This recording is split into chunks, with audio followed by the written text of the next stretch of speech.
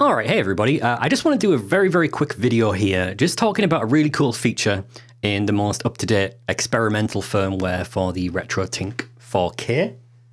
This is really good for somebody who might want to use the MiSTer FPGA over DV1 via HDMI and have some CRT effects and get those CRT effects as consistent across cores as possible. So what I'm going to do is open up a core here, and we're going to start off with, let's start with the NES core.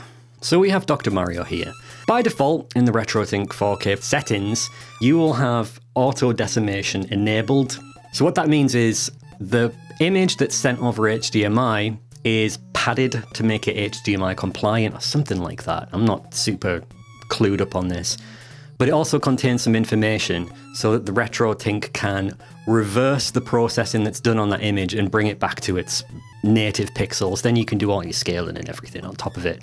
That's great if you like sharp pixels like this that we have here. This is running at 1080p, by the way. However, if you want to start adding some CRT effects, you might run into some issues using auto decimation. So we now have this target decimate feature that we'll get into in a little bit. So let's put some CRT effects on this. So we will start with, I always recommend as a start, Gaussian, I don't know how to pronounce it. A 5 and a 10 is always a good place to start for me, personally. I'm not going to add any masks, and I'm not going to add any horizontal blur. I just want you to kind of see the effects that we have here. So horizontal kernel is where we can adjust how soft the image is scaled horizontally or interpolated horizontally. So we have bilinear sharp, bilinear medium, bilinear standard, bilinear soft. And then we've got cubic and Lanchos, yep, that one. What I want to do is I'm going to leave this on bilinear soft at the moment. And I want you to really pay attention to how soft this image is right now. So you might like this. This might be how you remember playing games if your CRT TV back in the day was particularly horrendous. So you like this effect, you like the softness, and then you go, hey, right, what I'm going to do is I'm going to load up my Super Nintendo core. And you might want to play your favorite game of all time with that same level of softness. It might not be easy to see, but this is a little bit sharper than the NES core. What could possibly go wrong? And in this case, this is because the Super NES core has a 512 pixel wide processing activated by default. So there's a couple of ways around this. You can go into the menu and turn on force 256 pixels. Then, that's the same level of softness that you want. So now this is on par with the NES core, which is, if you like that, this is fine. However, say if you want to play Secret of Mana 3, Seiken Densetsu 3, whatever it is, you might run into some issues. And you might not be able to see this, but the game is rendered at 512 pixels wide, but we can't see that. So we would have to go into audio and video and turn that feature off so we can then see all of this text here. So now you have an issue where you've got two cores here that are reacting differently to the same interpolation method.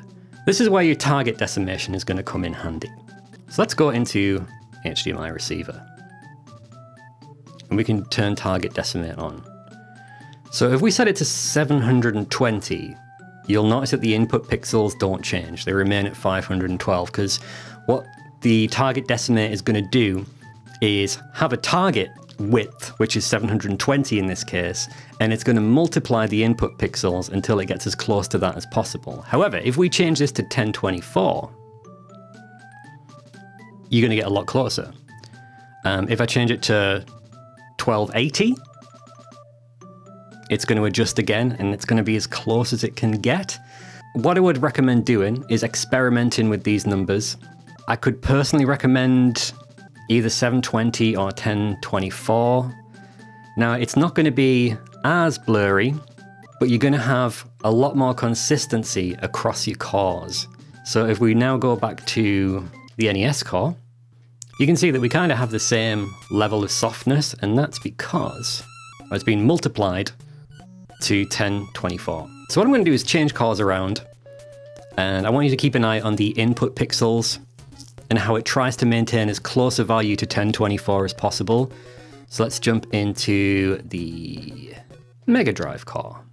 And I'm going to load Castlevania because this actually changes internal resolution, or its internal width quite a bit. So right now it's aiming for, well, okay, 1024. Now it's 960. Back to 1024 again.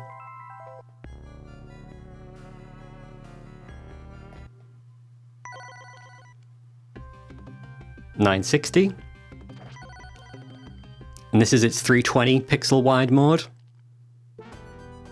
Now back in the 256 pixel wide mode.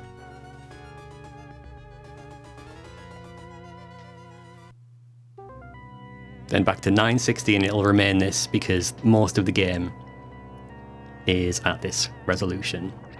And this is going to allow you to have a similar level of softness across all of the cores. Now, if you wanted to knock this down to 720 to make things a bit softer, but this is almost, you could think of this as a softness slider. And then you can adjust your actual interpolation settings to taste. I personally found that Cubic does a pretty good job. So then I think like 720 is quite a good in-between if you want a little bit of softness. If you have a RetroTINK 4K, then you can start adding all of your extra stuff, like the horizontal blur, which when you jack this up to somewhere between 4 and 6, you'll get much more of that CRT likeness, lycosity. If you want, you can add your masks. Now bear in mind this is running at 1080p, so it's going to look like shit with a mask on, but we'll still enable a mono mask is always a good choice.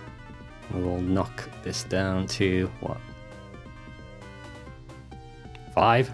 But you'll get a similar level of the same CRT effect. Ignore my terrible playing here. I don't know why I keep trying to jump over these arseholes. So for example, let's jump into a different core now. A Super NES might be ever so slightly softer because it's still running in 512, so it's not going to stretch the image quite as much. But you'll see that we retain that resolution. See? And I would say visually, when you sat back a little bit, it's going to look about the same. If we go to the NES core, yeah, it's a similar level of softness there. So I would highly recommend experimenting with the target decimate feature. You might find it an awful lot of fun.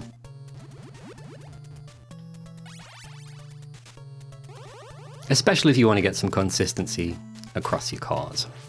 Alternatively, you don't have to use it at all, but it's a cool little feature, and I found myself using it quite a bit when using CRT effects for my own personal pleasure.